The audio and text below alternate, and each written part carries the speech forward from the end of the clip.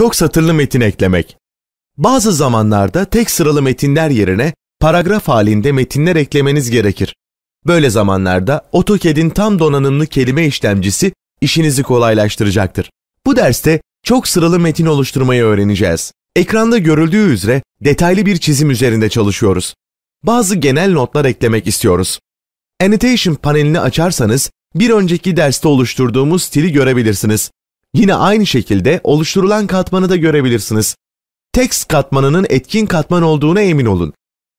Uygulamamızda notlar birkaç paragraf içereceğinden dolayı bunları çok satırlı metin kullanarak oluşturmalıyız. Komutu başlatmak için Annotation paneline gidin. Açılır oku tıklayın. Menüden Multiline Text yani çok satırlı metin seçeneğini seçin. Gerçek paragrafı oluşturmadan önce sağ tarafa örnek bir paragraf oluşturalım. Böylece bu aracın nasıl çalıştığı hakkında fikir sahibi olacağız. Biraz yakınlaşın. Ekrandan bir nokta seçerek başlayın.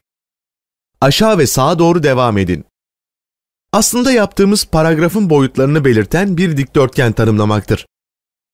Dikdörtgeni bitirmek için tıklayın. Yazmaya başlayın. Çalışmanıza uygun birkaç kelimeden oluşan bir cümle yazın. Ardından bir cümle daha yazın. Şerit üzerinde yeni bir editör sekmesi eklendiğine dikkat edin. Bu sekmeyi çok satırlı metin oluştururken veya düzenlerken göreceğiz. Bu editörde birçok özellik Microsoft Word'e benzemektedir. Eğer Word'e aşinaysanız AutoCAD'de bu tecrübenizi geliştirebilirsiniz. Öncelikle burada editörün üstünde bir cetvel görüyorsunuz. Eğer cetvel ekranda gözükmüyorsa kapatılmış olabilir. Şeritte bulunan simgesi tıklanarak açılabilir. Bu cetvel bize sekmenin durduğu yeri gösterir. Şimdi imleci bu metnin önüne yerleştirmek için tıklayın. Sonrasında Tab tuşuna basın. Tab tuşuna tekrar basarak imlecin nerede durduğunu görebilirsiniz. Şimdi geri almak için Backspace'e tıklayın. Cetvelin genişliğini ayarlayarak kendinize özel sekme durak yerleri ayarlayabilirsiniz. Şimdi Text Editor sekmesini inceleyelim. Formatting bölümünde bazı biçimlendirme seçenekleri bulunmaktadır. Örneğin tıklayıp sürükleyerek paragraftan herhangi bir metni seçin. Bold, metni kalın yapacaktır. I düğmesi metni italik yapacaktır. U düğmesi metnin altını çizecektir. O düğmesi metnin üstünü çizecektir. Şimdi açtığınız düğmelerin hepsini kapatın. Bu aşamadan sonra paragraf yaslama seçeneklerinden bahsedelim. Şu an geçerli olan bu metnin sola yaslı olmasıdır. Eğer tıklayıp basılı tutup sürükleyerek bu metni seçerseniz bu simgeyi tıklayıp ortaya yaslayabilirsiniz. Gördüğünüz gibi bir kayma problemi ortaya çıkmıştır. Bu programın bir sorunudur. AutoCAD bunu sadece orta çizgiye hizalıyor. Aslında her şey normaldir. Sadece editörü kapatana kadar son yaslama durumunu göremiyoruz. X'in üstüne gelip editörü kapatın. Gördüğünüz gibi her şey düzelmiştir. Tekrar editörü açmak için paragrafa çift tıklayın. Burada metni yaslamak için bir simge var. İsterseniz bütün metni de yaslayabilirsiniz. Şimdi tüm metni seçin. Ardından sola yasla düğmesine tıklayın. Son olarak editörü kapatmak için X'i tıklayın.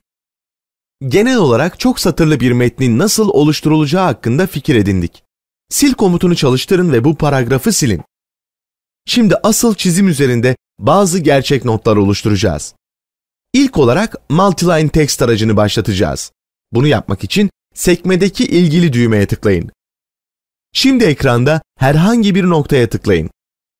Bir saniyeliğine ABC karakterlerine bakın. Bu metin en son metin yüksekliğini gösterir. Bu metin boyutu bizim istediğimiz metin boyutundan büyüktür. Bu yüzden biraz küçülteceğiz. Şimdi komut satırına bakın. Burada birçok alt komut göze çarpmaktadır. Bunlardan birisi de yüksekliktir. Dikdörtgeni bitirmeden önce sağ tıklayın. Açılan menüden yüksekliği seçin. Ardından 0.15 değerini girin. Daha sonra sağa doğru kaydırın. Tıklayarak dikdörtgeni bitirin. Şimdi notu yazmaya başlayabilirsiniz. Bu paragrafa metni direkt yazabileceğiniz gibi başka bir editörden kopyaladığınız metni de yapıştırabilirsiniz. Birkaç paragraftan oluşan birkaç cümlelik bir metin bloğu şu an için yeterli olacaktır. Yazmayı bitirdik ve şimdi birkaç son ayar yapalım. Cetveldeki karo şekline tıklayarak paragrafın genişliğini ayarlayabilirsiniz. Şimdi bir değişiklik daha yapalım. başlığı tıklayıp sürükleyerek seçin. Ardından U düğmesine tıklayarak altını çizin. Bittiğinde editörü kapatabilirsiniz.